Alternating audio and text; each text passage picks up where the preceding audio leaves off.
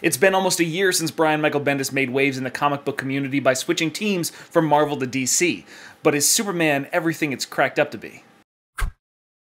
What's up, everybody? I'm Stan, and welcome to Detail Comics, where we go over comics in detail. This is an I Review, the show where I go over a comic book, its story, its art, give you my impressions, and let you know whether it's something you need to go back to your comic book shop for. What I'm going to be talking about today is Superman number 7. So this sees the actual return of Jonathan Kent. Jonathan Kent came back in issue number 6, but this is him telling the story and getting reintroduced to his long-lost mother, and us starting to find out what exactly happened out there in space. But let's just stop talking about this here, because this is my first real foray back into Superman, because I was a real big fan of Tomasi's run, and Brian Michael Bendis kind of rubbed me the wrong way with his Man of Steel series as well as the first issue of Superman. So let's dive in and, well, see what he has in store for me.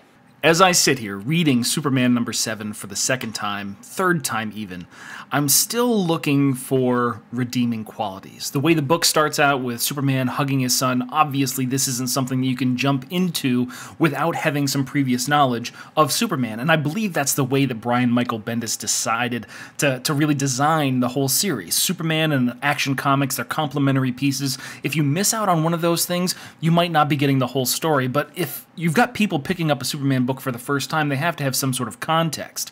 And when that context is provided, it's not necessarily the clearest. We get a short explanation, Superman second-guessing why his son is now 17 years old instead of, 10 to 12 like he was before.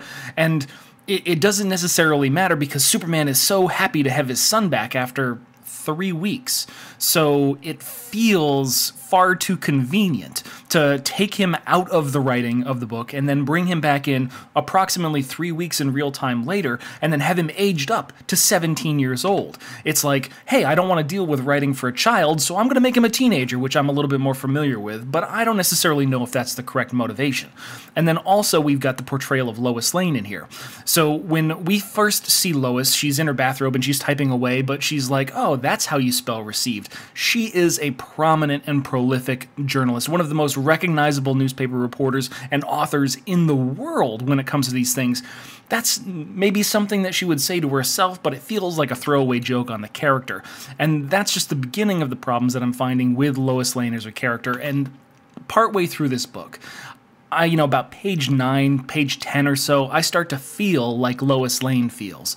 She's like, oh no, I missed everything. And that's talking about the youth of her son, with John being aged up from his preteen years to 17 without us ever seeing anything and relying on recaps and possibly potential stories that are being told inside a universe or a situation that Brian Michael Bendis created. It becomes a place where this character has essentially been thrown away.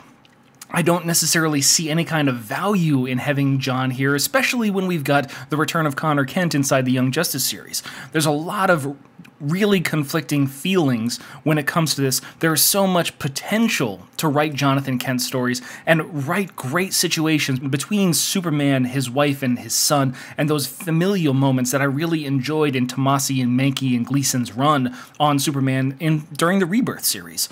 And with those really just thrown out, baby with the bathwater style, it really hurts my perception of this Superman series. It doesn't give me any reasons to like it and just more reasons to dislike it. The other thing is, we arrive on Jor-El's spaceship, we see an unconfident Lois Lane, like, oh, I don't know why I should be out in deep space.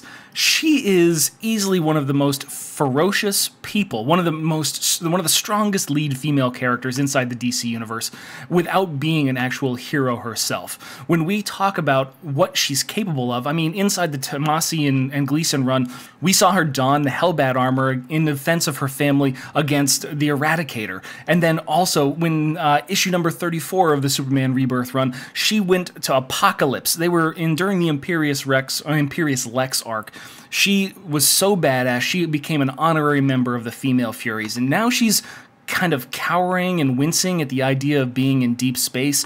And when she goes to this alien environment, we see her kind of being put off by not necessarily understanding how important her husband is to the rest of the galaxy. If anybody is going to understand how important Superman is to society and societies around the known universe, Lois is going to be the one that knows those things. She's going to be intimate with those details that have been passed on by her husband to her. The interaction with Lobo feels, insignificant, but really the poor characterization of Lois Lane, the fact that she lets her son go off to completely destroy this slave encampment and feeling like she wasn't necessarily needed, it's difficult to put into words, but I'd say that Brian Michael Bendis' portrayal of Lois Lane is lackluster at best, and he doesn't do the character any justice in this, issue. And again, we're kind of taking Superman #7 in a vacuum, because the art from Ivan Reyes is great. When we're given action scenes, it's limited in terms of his art. Brandon Peterson does most of the heavy lifting in the center section, and he does a pretty passable job as well.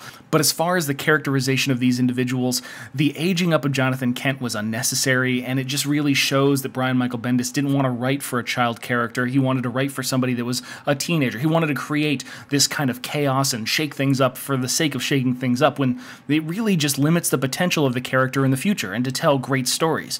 If we're talking about an aged-up Jonathan Kent versus Damian Wayne, it's a completely different dichotomy. It's a different relationship that's going to be going on with these two characters, which was so great in the Super Sons and Adventures of Super Sons series. And then you've got Lois Lane, and her portrayal seems to be a bit lackluster as well. It feels, unfortunately, like Brian Michael Bendis is writing inside of his own world versus what we've seen before, but that's not necessarily uncommon for Brian Michael Bendis. If we're talking about Superman as a series, there's a reason that I stopped reading it after the first few issues, and that's because a lot of these things were resonant and they were telegraphed in advance. As soon as Jon took off with Jor-El and we had the teases of the cover for issue #6, it just made it very clear that nothing about this series was going to speak to what I enjoyed about Peter J. Tomasi, Patrick Gleason, and Mankey's run. It just wasn't the story for me. When I look at Superman, I see a very different kind of character, and when I enjoy Superman, it's telling very different kind of stories, and a lot of this just feels unfortunately misplaced for somebody of my age and somebody that's not necessarily a Superman fan to begin with. It just doesn't speak to me in that capacity. I would say that it's something that a lot of people could enjoy, but I wouldn't count me amongst them. But I want to know what you guys think too, so hit me up in the comments down below, and we can start that conversation about what Brian Michael Bendis has done to Superman, or what Superman looks like in the future or now, and whether you enjoy it or whether you don't.